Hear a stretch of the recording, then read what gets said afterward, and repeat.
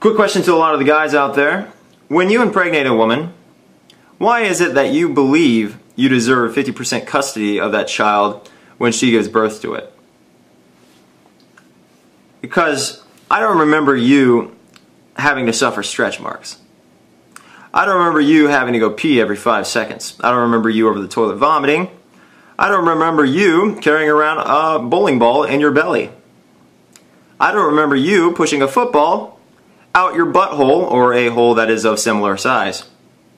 All I remember you doing is contributing one sperm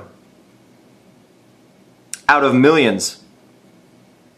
One sperm that would have otherwise been destroyed by you through other means.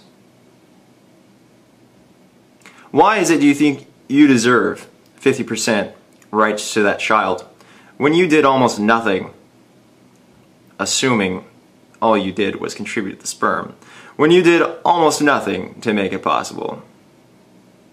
I understand, without the sperm it's not possible, but I also understand ejaculating's easy.